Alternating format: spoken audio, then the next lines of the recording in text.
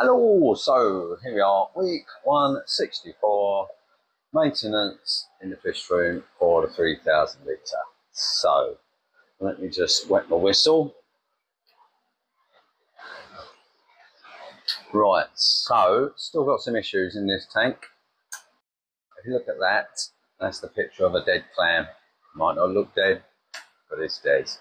So you came in one day, looked fine, came in the next day, gaping like that. So basically I took it out and it's gone. So there are obviously still some issues. I think it's probably bacterial. Pretty sure the clam is going to be some bacterial strain that it obviously doesn't like. And if I'm realistic, I think I'll probably lose the other two because I had 4 clams in here. That one I've just lost was my oldest. Six years I've had that clam, grown it from probably a third of the size it was at the end, but that's reefing. It just, sometimes, you know, it just goes a bit south. So that's where I'm at the moment. Still not entirely sure what the cause is. 90% of everything here looks fine, looks happy. And, you know, I'm the same as every other briefer. I'm absolutely fixated on the stuff that isn't doing well. So my Satosa has got a little stripped edge on it.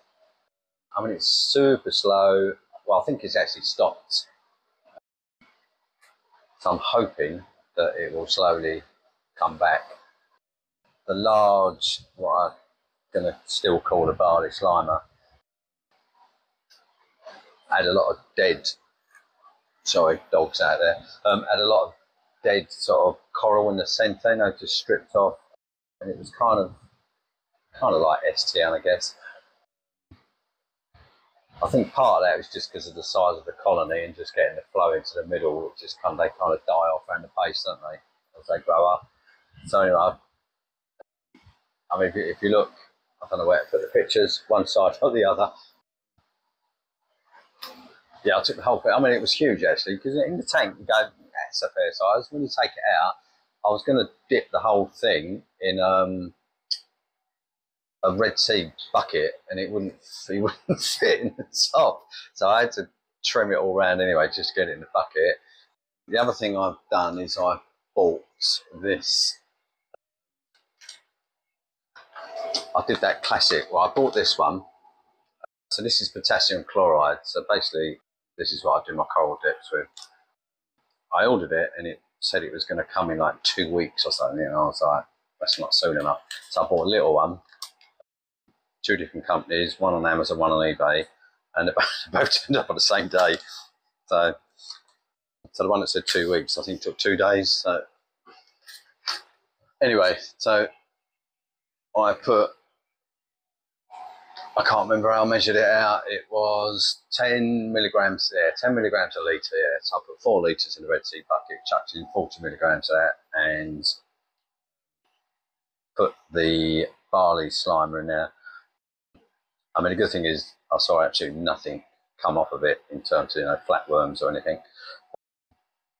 But the time I chopped out, it's difficult because all the tops were still live, but most of the stuff underneath was dead. So the time I chopped it off, I just had a pile of bits really. So I just took out 2 kind of large chunks, which I glued back in. And I mean, it looks very happy. It's getting a lot of flow as well because it's pretty close to an MP40. So I'm hoping that that will take off and grow, because they do grow quick. Yeah, the Satosa I can't really do anything because it's just basically on a rock, so I can't trim it or anything. So I'm hoping that it will just slowly grow back. Yeah, so that's where I am. So what are the possible causes? I think I already discussed it. I went away on holiday. I think I actually said before I went that I was going to wait before I put that sulfur reactor online. But I put it online 3 weeks, I think it was, before I went away. Either 2 weeks or 3 weeks. And I thought I had it dialed in and it was all good. But as always, while I was away, the flow rate, I don't know if it just got clogged up or what, but the flow rate reduced. And so there was a build-up of, I think it's hydrogen sulfide that you get detect if the flow rate's too slow. So when I come back, the top like third of the chamber, which should be clear water just passing through, is like a proper milky, cloudy colour. And then I smelt the effluent, and it just smells like rotten eggs. It absolutely stinks. So I flushed the whole thing through into a Red Sea bucket until it ran clear, adjusted the drip rate, and for the last week or so it seems to have been perfect. So I'm hoping that that will be that. So I think maybe a combination of that. The other thing I've done, which I don't know, it's just, when you think about it, it's pretty stupid, but at the time, what I did with my bio pellets, I've got them in a D&D reactor, and they just bubble away with the flow rate. It's quite vigorous. And visually, I just go, looks good, looks good, looks good. And when I was trying to think back when I actually put my beads in, and it was probably 3 months ago, if not longer. And what I realised is it's not until you actually turn the flow off and let the beads settle that you can kind of work out how much you've used. And I'd used a lot. So what had happened is, obviously the nitrates in the tank have been going up. I'm really rubbish at reading them Salifert test kits, the colour ranges. I need to buy an egg really, but I don't know. It's nitrates. I've never really been that bothered with nitrates unless they get, you know, insanely high, which is probably where mine got to. So yeah, so I'll read it. It could be 30, it could be 60. It's just like, I'm like, it's too high anyway. So I put another 500 ml of the Bacto, is it MP Bacto pellets, the Tropic Marin ones.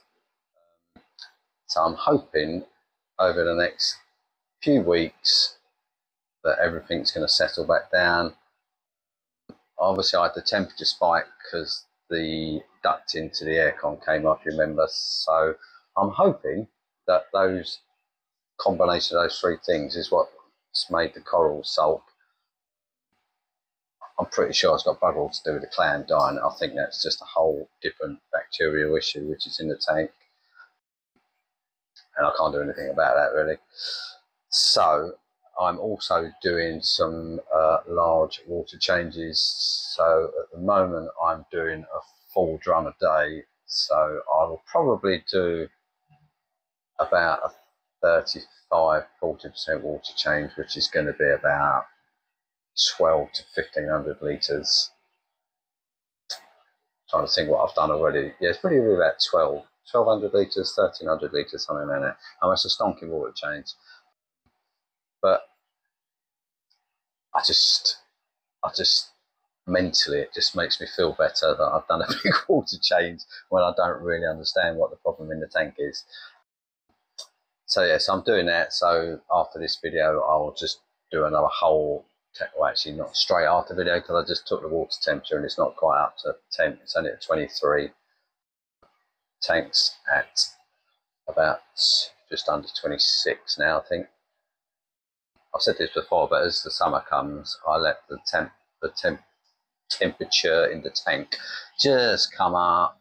So I like it to sit July, August around the sort of 26 and a half, and then it might get to 27 for a short period, and then it just drifts back down as autumn and winter come.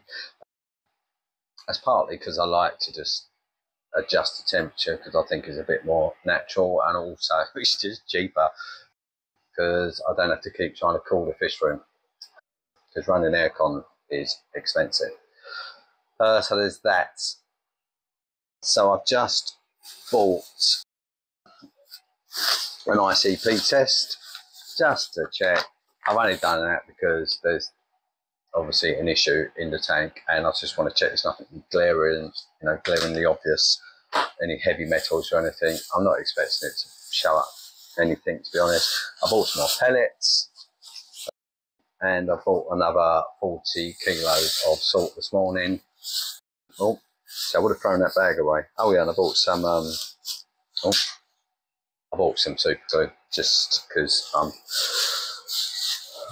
used it all when I broke the corals up and stuck them back in. So that is where I'm at this week. yeah, so yeah, lots of water changes. I'll send that ICP off and see how that comes back. Put some more pellets in. Yeah, so I'm hoping. I mean, most of the tank looks fine. And the weird thing is the two corals that are sulking are like generally very hardy corals. No, Setosa just grows like stonk normally. Well, most of it is, because that's like a foot, 14 inches across, that Setosa. And it's got like a 4-inch, 40 mil, strip, which is about 10 mil wide, right on that one edge. And then obviously the barley slimer grows like stonk normally. So it's a bit weird that, I've got a wild, tenuous colony over the back there that seems to be perfectly happy. I've got that fire and ice echinata down the end there. Yeah, so I don't know. So that's where I am this week. So lots of water changes, ICP tests, and hopefully just get the tank back on track, really. But this is part of the hobby, isn't it? This is what makes it good. If it was just plain sailing and everything grew, it'd be boring, wouldn't it?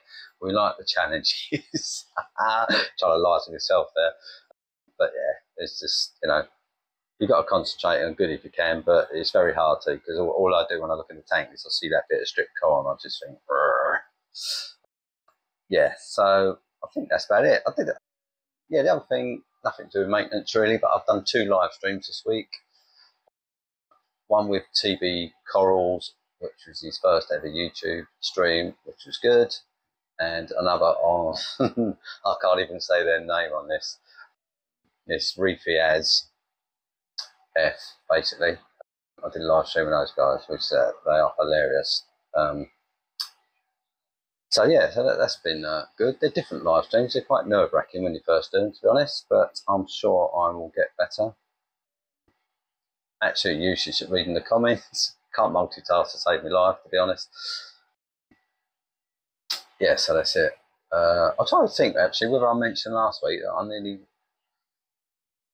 I nearly killed like that end of the fish room when I was filling up my saltwater bin. So I mix it outside in the IBCs and then I pump it into the one in the corner. And normally I've got a kind of flexible hose that I just fix into place, and then I just pump it then, and then I just turn the valve when it's full. And I pay particular attention now, because in the past I've fixed the hose in, turned the valve, and then just gone, oh, I'll just clean the glass. And then before I know it, I'm like, what's that noise? And the whole thing's overflowing. But this time it was even worse. I don't know why, but I just chose to stand there with the hose in my hands while I fill it up. And I mean, it doesn't take particularly long, but it takes just long enough where you think I could do something else while I'm standing here. And I thought, I can't even remember what it was, but I thought I need to do something on my phone. And I pulled my phone out of my pocket and I just let go of the hose with the other hand, and it just, because it's under pressure, it just, it flew around the fish room and it just sprayed water all over that end of the tank, all over my MP60 controller, all over my aircon unit, all over the lights down that end. It just went everywhere. Honestly, I spent about an hour just mopping up all the salt water after. It went all into the like the grooves of the aluminium tank stand. It was a bloody nightmare, really. Yeah, I just let go of it. I was like, Christ, what are you doing? Yeah, so that was that. So yeah, so this is just another week in the life of having a 3,000 litre tank. So other than that, yeah, fish are all good, fat and healthy, all seem happy. Convict tanks, he is still a dick, but not quite as much as he has been. He's slightly less. And I've got to be honest, because I'm dealing with the other stuff in the tank, he's kind of gone off my radar a little bit. So these two guys here kind of have this half of the tank. The convict tank tends to stay down this half of the tank more. It's just the yellow tank that's down this end of the tank. He's got a very small section of the tank he's allowed to live in, really. But I mean, he still looks healthy. It's not like he's emaciated or he's covered in rips or shredded fins or anything really. He looks fine, but it's just the convict tang just kind of partitions him down there. But yeah, that's one of those future things. I keep thinking if I leave it long enough, maybe eventually, he'll get bored and just realise that that fish is going to stay there and let him go. But we all dream, can't we? Right, I think that's it, guys. I cannot think of anything that is remotely interesting to talk about. I am doing another live stream, so this will go out Wednesday, and at the moment, as far as I'm aware, I'm doing a live stream. I think it's 10 o'clock UK time, Sunday morning, and I'm talking about quarantine once again with TV corals. So if you're interested, check that he's actually doing it, because he might change his mind.